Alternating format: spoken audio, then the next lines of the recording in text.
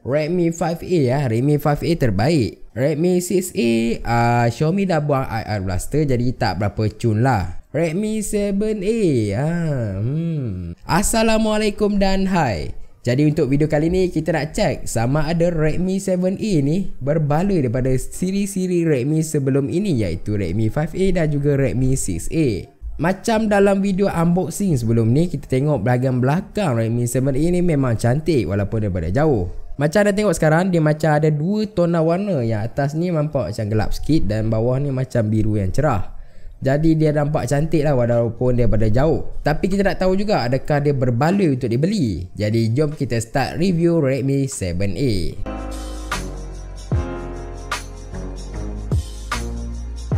Redmi 7A ni merupakan peranti kelas permulaan ataupun bajet daripada Xiaomi. Macam kebanyakan peranti yang lain, memang harganya di bawah RM500 lah. Dan spesifikasinya tidaklah dihaskan untuk seorang gamer. Dia lebih kepada sosial sahaja, macam kita nak guna penggunaan asas seperti telefon, call, message, Facebook, Instagram, Twitter. Boleh kat lah phone ni. Tapi kalau game berat macam Mobile Legend ke PUBG ke, yang tu kena tunggu video saya test game tersebut. Phone ni ada dua jenis varian dia jual di pasaran, iaitu 2GB RAM 16GB memori dengan harga RM399 dan satu lagi 2GB 32GB memori RM429. Dan ada dua pilihan warna, iaitu biru yang macam saya pegang sekarang dan juga hitam. Jadi sebelum kita pergi lebih mendalam tentang Redmi 7A ni, apa kata kita tengok dulu spesifikasi peranti ini. Redmi 7A mempunyai skrin sebesar 5.45 inci IPS LCD display, menggunakan chipset Snapdragon 439, mempunyai kamera 12MP di bahagian belakang dan juga 5MP di bahagian depan, mempunyai bateri berkapasiti 4000 mAh, mempunyai dua slot SIM dan juga satu slot untuk memory card, menggunakan 2GB RAM dan juga memori 16GB ataupun 32GB. Juga peranti ini menggunakan Android 9 Pie yang terbaru dan juga MIUI 10 sebagai antara muka. Jadi jom kita tengok rekaan peranti Redmi 7A. Untuk video kali ni saya beli Redmi 7A berwarna biru macam anda tengok sekarang. Pandang pertama yang saya tengok paling menarik minat saya lah di bahagian belakang ni lah. Nampak dua tona warna yang menarik dan juga tertarik. Macam kelas pertengahan, mereka mementingkan desain dan juga spesifikasi. Jadi untuk kali ini Redmi dia fokuskan lebih kepada desain. Spesifikasi itu okey lah untuk kelas permulaan. Jadi untuk peminat peranti yang comel dan juga ringan, saya boleh recommend lah phone ni. Jadi phone ni masih lagi standard dengan bingkai tebalnya. Dan juga ada tulisan Redmi dekat bawah ni. Jadi kalau anda tengok setiap sisi peranti ini, di bahagian atas ada mic dan juga headphone jack. Redmi 7A tiada IR blaster macam Redmi 5A. Dekat bahagian kiri kita ada SIM tray. Terdapat dua SIM slot berserta satu slot memory card. Jadi tak ada masalah lah kalau nak guna SIM card dengan memori serentak. Dekat bahagian belakang ada mic, slot micro USB dan juga speaker. Bunyi speaker ni agak kuat dan juga bagus. Dekat bahagian kanan pula ada butang kuasa dan juga butang kawal bunyi. Dekat bahagian depan ada LED notification berwarna putih, kamera 5MP, earpiece, sensor dan juga skrin dengan bingkai bersaiz 5.45 inci. Dekat bahagian belakang terdapat kamera 12MP dengan flash dan juga back panel binaan plastik. Jadi jom kita tengok prestasi peranti ini pula. Redmi 7A hadir dengan Snapdragon 439 yang dikatakan agak padulah dalam kelas permulaan. Jadi apa yang saya boleh katakan ialah chipset ni lagi power daripada siri Redmi kelas A sebelum ini. Chipset 439 ni hampir setaraf dengan Snapdragon 450 yang digunakan oleh Realme C1 dan juga Exynos 7884 dari Samsung Galaxy A10 dan juga A20. Dan phone ni dia pakai Android terbaru iaitu Android 9 Pie dengan antara muka MIUI 10. Jadi memang anda dapat update yang latest lah.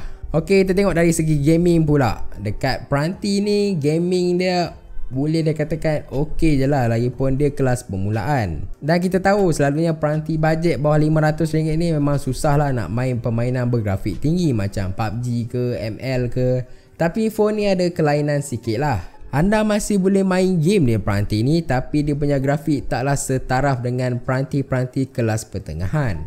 Jadi jangan salahkan saya kalau anda beli peranti ni dan anda nampak macam ada frame drop ataupun laggy sikit masa anda bermain game. Okey, saya mula pada Mobile Legends dulu. Saya masih lagi boleh bermain Mobile Legends dengan agak lancar dan setting grafik high quality berserta HD display. Tapi frame per secondnya taklah terlalu tinggi. Untuk PUBG pula, saya tak berapa sarankan sebab anda boleh lihat ada frame drop sepanjang permainan. Tapi frame drop tu tak adalah mengganggu sangat. Jadi anda masih lagi boleh main dengan agak lancar lah. Jadi kalau anda nak main juga PUBG dekat Redmi 7A ni, saya sarankan guna setting yang lebih rendah lah sebab dia lebih smooth. Dari segi bateri, Redmi 7A ni ada 4000 mAh. Kapasiti bateri ni agak besar jugalah. Kalau saya guna untuk penggunaan saya, dia boleh bertahan sekitar 10 hingga 14 jam. Nak kata 24 jam tak jugalah. Jadi kalau anda kerja kilang ke, kerja pejabat ke, kalau balik tu maybe kena cas dululah phone ni sebelum guna lagi. Untuk bateri test, saya cuba game Mobile Legends. Penurunan sebanyak 11% selama 1 jam. Untuk PUBG, penurunan sebanyak 16% setiap 1 jam. Jadi untuk PUBG ni dia tak berapa efisien sangat lah bateri dia. Jadi saya tak galakkan anda bermain PUBG kalau bateri anda dah sikit. Redmi 7A menggunakan port pengecasan micro USB yang mana masih dianggap biasa untuk peranti bajet. Seterusnya kita tengok pula kamera Redmi 7A. Redmi 7A mempunyai kamera utama ataupun kamera belakang 12 megapiksel. Dia satu kamera saja dan juga ada flash dekat bawah dia. Macam kebanyakan peranti Xiaomi yang lain, kalau cahaya tu tak berapa cukup, anda akan lihat gambar yang diambil tu agak pucat sedikit warnanya. Tapi kalau anda tangkap gambar di tempat dengan cahaya yang cukup, hasil gambarnya sangat cantik dan jelas untuk peranti kelas permulaan. Cuma untuk waktu kurang cahaya, memang boleh nampak kurang menyelah lah. Tetapi untuk peranti bajet, ianya sudah memadai dan cukup bagus. Untuk penggemar selfie, mungkin hasil tangkapan ini tak terlalu bagus. Tapi disebabkan ianya peranti bajet, jadi kita terima sajalah. Untuk rakaman video pula terdapat setting tertinggi iaitu 1080p dengan 30fps. Hasil video agak bagus untuk peranti kelas permulaan. Bagi saya ianya satu kelebihan yang agak bagus lah dekat peranti ni. Dari segi keselamatan, phone ni tak ada fingerprint sensor sama ada kat belakang ke kat depan ke memang tak ada. Tapi dia ada face unlock ataupun face recognition. Agak menarik ialah face unlock peranti ni agak pantas sebenarnya berbanding dengan peranti-peranti kelas permulaan yang lain. Juga Xiaomi mengatakan peranti ni kalis percikan air. Jadi anda tak perlu risaulah kalau waktu hujan anda nak guna peranti ini. Juga skrin peranti ni ada kelebihan menapis blue light. Jadi anda tak perlu risau tentang mata anda. Sebab kebanyakan kita dengar ada kes bila kita tengok skrin lama-lama akan merosakkan mata sebabkan warna cahaya yang biru yang agak terang. Jadi dekat phone ni dia dah tapis siap-siap, jadi anda tak perlu risau sangatlah.